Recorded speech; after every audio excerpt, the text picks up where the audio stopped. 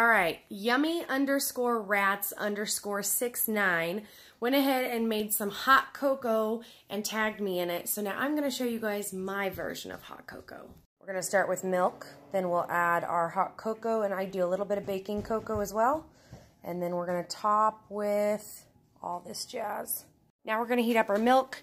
I generally don't boil mine at like a hard boil because milk tends to stick to the bottom very easily.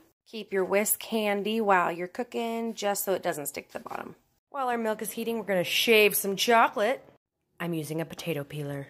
So I've got some shaved up, and then I chunked some up to go into our cocoa. I don't measure, I just dump until it looks and tastes right. Doing my hot cocoa first. I'm gonna add in some baking cocoa for some extra chocolate. I'm gonna put this chunks of chocolates in it until it's melted. Add some cinnamon, or add mini marshmallows. Add whipped cream, add cinnamon, add your shaved chocolate, add mellow bits, caramel